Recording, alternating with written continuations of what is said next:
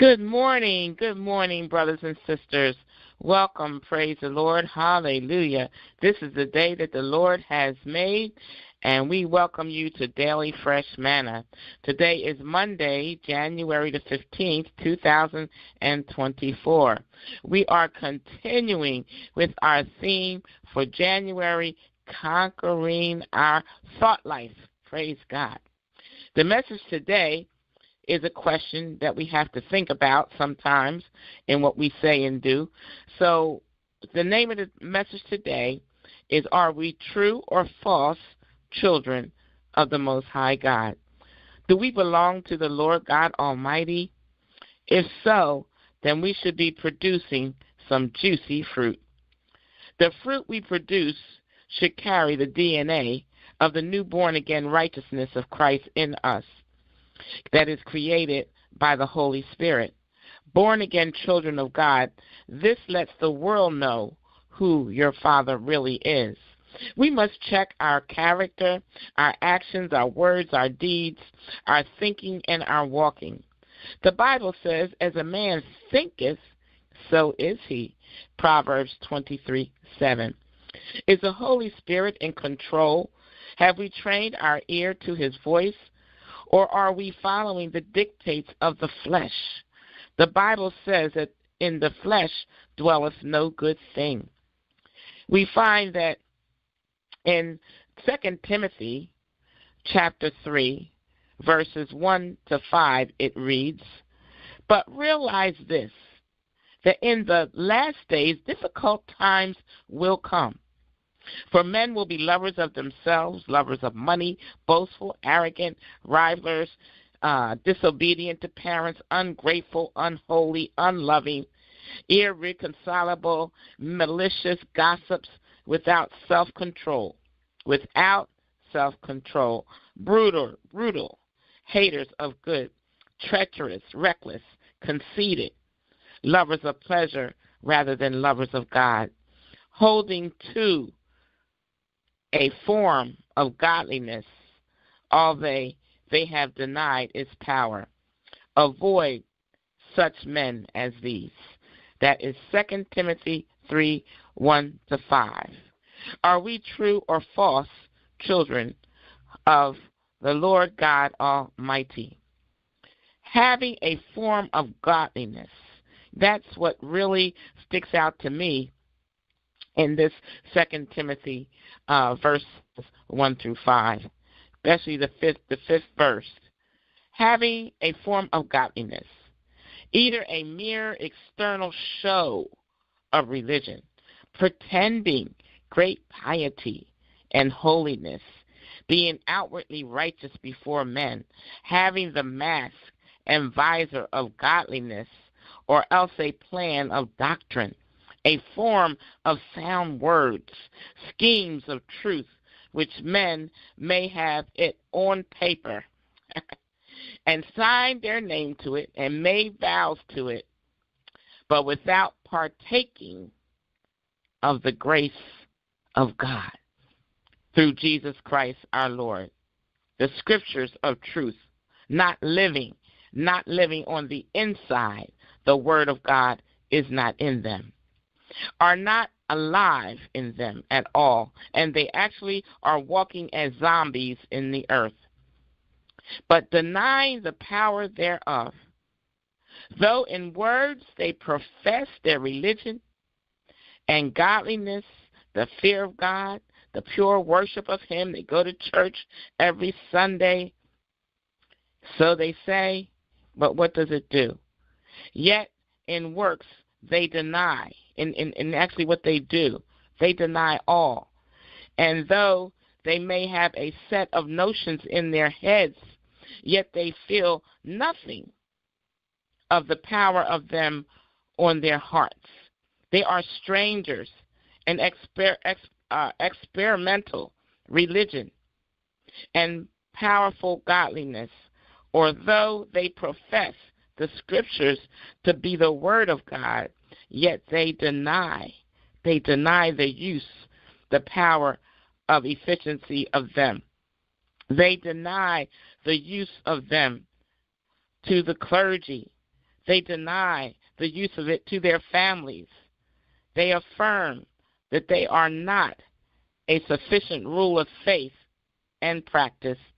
Without their unwritten traditions, they might have the robe on, they might have the talk, and they might have the walk as they appear to be.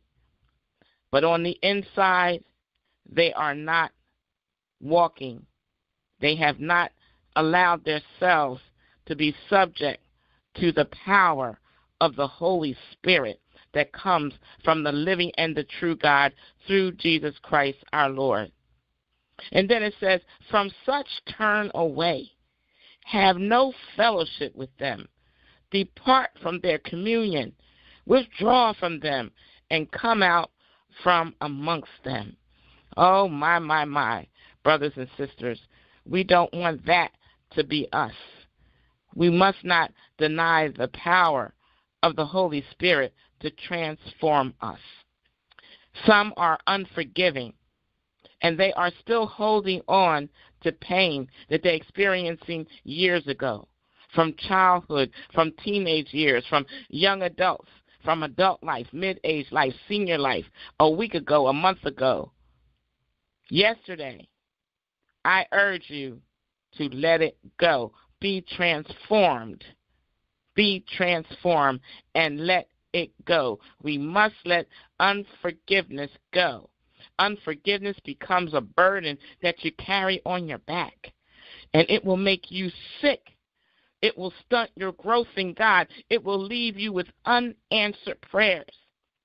We must all ask God to show us any stumbling blocks, anything that gets in our way, that keep us from walking in the purpose and the power that God has given unto us, whereby he has called us each individually. Is a calling on our life, and we must walk as children of light. We must pray, God, deliver and heal us in the name of Jesus Christ our Lord. Let us not be slanderous, as it said, making false words, damaging someone else's reputation. If you don't know what's going on, don't say anything. And don't begin not to say anything that is negative. Stay away from negative talk. Without self-control, no discipline of your flesh, no control of your flesh, you say and do whatever you want to do. You take no thought to other people's feelings or concern. You exhibit outrage and anger. You are easily provoked, just brutally attacking anyone in your path. Those around you must walk around as if you are thin-skinned, like walking on eggshells. This ought not to be. Not lovers of good. You're lovers of confusion and negativity. Treacherous. They said treacherous. Looking to do harm instead of helping somebody. Rash. No style, no taste. Not seasoned with salt. You are abrupt. Conceited, it said. Thinking pridefully. You learned already, and you don't want to learn anything else. You know everything. Can nobody teach you anything? Conceited. Jealous of other things and wants that other people have. Upset that they have more than you have. You say, oh, I've been in the vineyard just as long as they have, but they got a lot more than me. I want what they have. That is sickening. That is jealousy. Lovers of pleasure rather than lovers of God. You know, it's not about going to church and fellowshipping with the Lord to have a greater relationship with him and being in your prayer life and your devotions and, you know, staying in tune with God. No, it's about doing some of those things so that you can get the pleasures and the benefits of it. So you seek the ministers and that are telling you about prospering. And it's not about that. It's about the relationship with God. He said, if you delight yourself in me, I will give you all the desires of your heart. The point is, God has to be first. He has to be first. But these people that he's talking about, having a form of godliness and denying the power thereof he said, have nothing to do with those people. They are the kind who worm their way into homes and gain control over gullible women who are loaded down with sin and are swayed by all kinds of evil desires, sort of like sheep and wolves in sheep's clothing, always learning but never able to come to a knowledge of the truth. Oh, you've been in school 20 years, and you're still practicing the same habits and things that you had before. You know, the word is not getting in. The word is not being effective to your spirit. They deny the power thereof to be transformed into his likeness.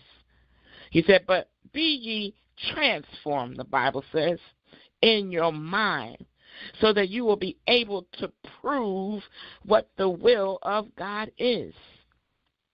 Are we children of the Most High God or not? Godliness is the inside, not the outward appearance. Godliness is what is in your heart and comes from our mouth and our actions and our thoughts and our words and our deeds.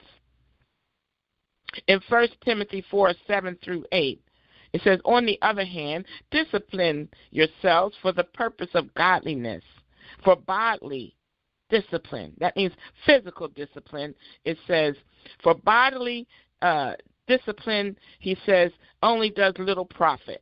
He's talking about physical exercise, and that type of discipline is of little profit. It says on verse 8, but godliness is profitable for all things when you discipline your spirit to obey the voice of God, since it holds the promise for the present life and also for the life to come. God's children produce the fruit of his spirit. You see, Galatians 5:22-23 states, the fruit of the Holy Spirit is righteousness of God. Christ in us. Christ in us. Christ in us. But the fruit of the Spirit is love, joy, peace, patience, kindness, goodness, faithfulness, gentleness, self-control. Against such there is no law. There's no accusation, glory to God, when you are producing the fruits of the Holy Spirit. The opposite of good fruit, the opposite of juicy fruit, if you look at love, the opposite is hatred. If you look at joy, the opposite is misery and despair. If you look at peace, you see the opposite is conflict and irritation. The opposite of patience is impatience, restlessness, agitation, and frustration. The opposite of kindness is heartless, cruelty, meanness. The opposite of goodness is wickedness, evildoing, evilness, and sinfulness. The opposite of self-control is loss of control, undisciplined, bad behavior, unruly, disorderly, not in control of your thoughts, your words, your actions, or your deeds. But you know what, my brothers and sisters? This day, we declare and decree we are children of the Most High God. We were predestinated to be conformed into his image, as it is written in Romans 8, verses 28-30. And we know that God causes all things to work together for good for those who love God and those who are called according to his purpose.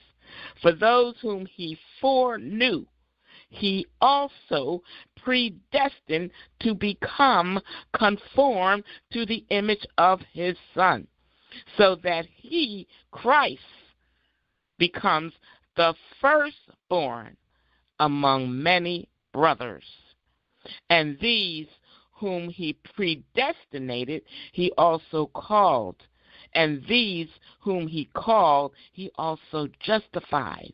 And these whom he justified, he also glorified. It's not easy. It's not easy, but we overcome through the blood of Jesus Christ. We continue to work toward the goal of the high mark in Christ Jesus. We want to work toward that goal. Glory to God. We are God's children. It's not easy, but we do overcome through the blood of Christ. And because the new creation lives within us. Glory to God. Do we know in Romans chapter 7, verse 18 through 20, there's a conflict of two natures.